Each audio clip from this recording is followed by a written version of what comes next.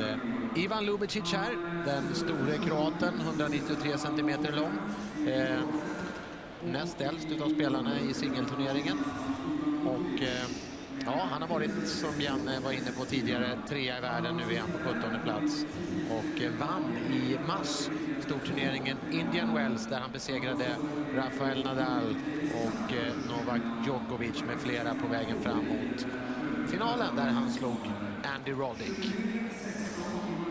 Ett stort register har Ivan Ljubicic, men det har ju också hans motståndare, vän och konkurrent här om singeltiteln i Kungliga Tennishallen Stockholm Open 2010, Roger Federer. En chans kvar för kroaten.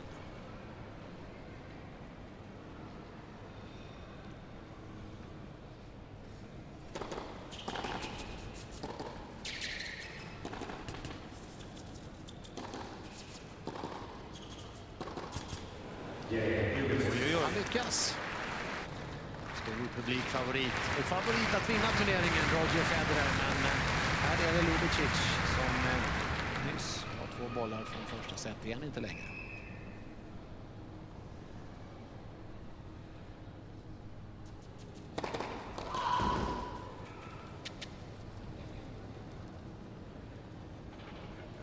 Tredje chansen för Federer att komma åt Ljubicic i hans serve.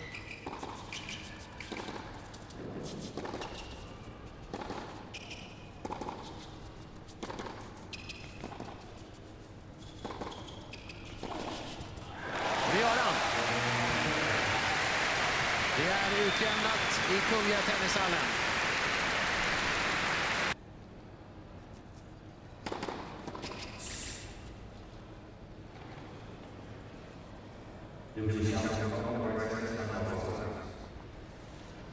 Kroaten utmanar första serven som dömdes ut.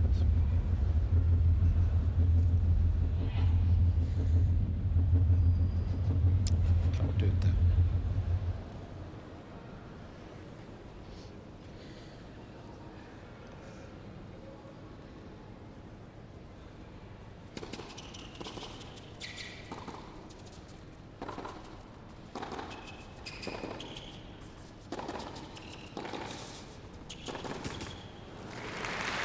Fick Federer håll på Ljubicic här i tiebreak.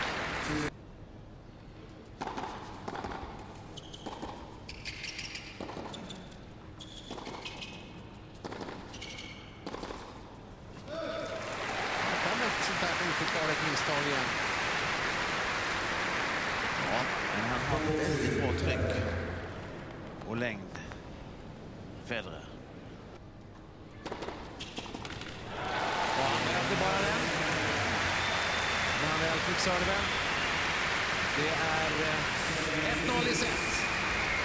Storfavoriten Roger Federer. Ett steg närmare final.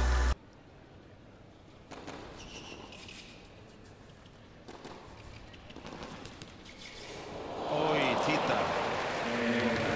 Ljubicic riktigt förbaskad. Via taket, rakt in i en sponsorlounge. Här kommer bollen tillbaka. Ja, det blev för mycket för Ljubicic där.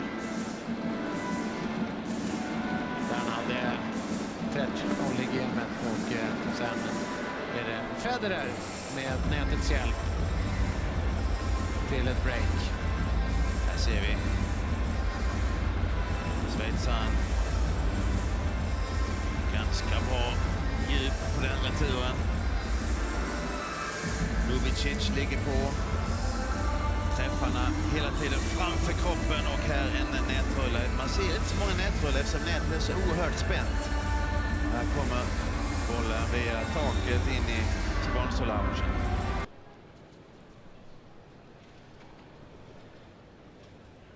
Ny breakboll.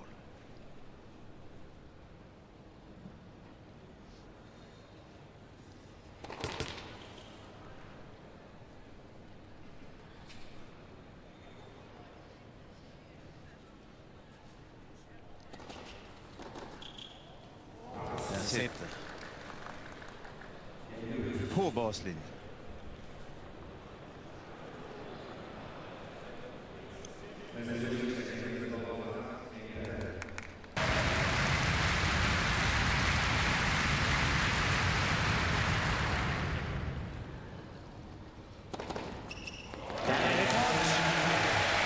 Roger Federer infriar förväntningarna och tar sig till finalen. Stanislas Wawrinka försökte igår och var nära att skaka mästaren.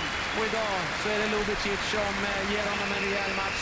Ljubicic hade sitt läge i första set, men det blev 2 raka set för Roger Federer som imorgon spelar final mot Florian Mayer, och där är en skyhög favorit. Really well with his serve and Federer-Ljubicic, how do you feel about the way you played today? It was okay. I mean, I had a lot of chances first set. After I got broken in the second, obviously it was mentally very difficult to cope with that. I mean, getting broken with the left goal, it was not the way I imagined this match, but you know, for some reason, always with him, it ended up like this. You know, getting close and never really get over it. Yeah, do you know why? You know, why?